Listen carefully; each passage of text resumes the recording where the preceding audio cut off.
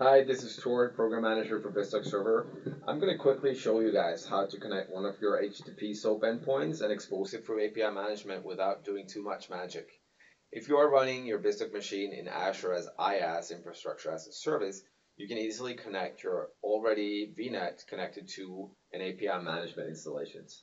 So if you have API management running, make sure that they are communicating over the same vNet. If not, you have to connect them together. I'll make sure we have some links on how to do that in this post. Other than that, I'm going to quickly show you what I've done. So I have this receive location. It's basically an HTTP SOAP endpoint. It's listening for orders coming in from my system. It will then, once it gets these orders, send them out to my SQL database and make a copy of it on my temporary folder.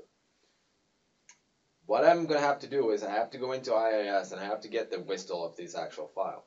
So since I can't use localhost on my API management connected to my BizTalk, I can use the actual URL. Like I said, my BizTalk machine and my API management is both connected on the same vNet.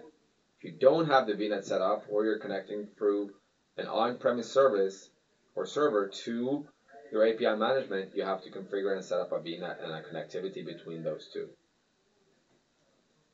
So in this case, I have my API portal. I can click this called the Import API. I then select that I'm going to call my WSDL, and it's from a URL. So what I've done is I pasted in my IIS and my vNet and my IP to this machine.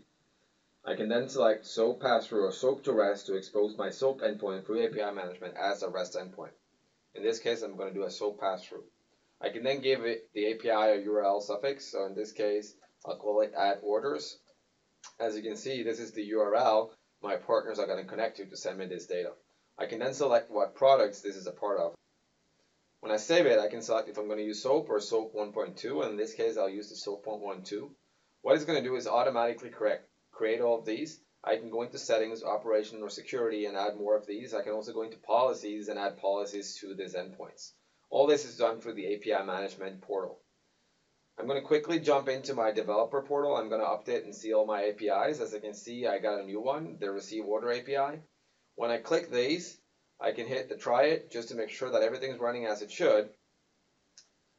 I go down and all the way at the bottom, I can have this send button. It will automatically send this data through and I will get a response and the actual response from my endpoint. So as you can see, this went through my store procedure on the SQL and gave me this response. So that's how easy you set this up. This is how easy you connect BizTalk SOAP endpoints through API management. Just making sure you have the vNet configured and that the machine can automatically detect the other servers in your vNet.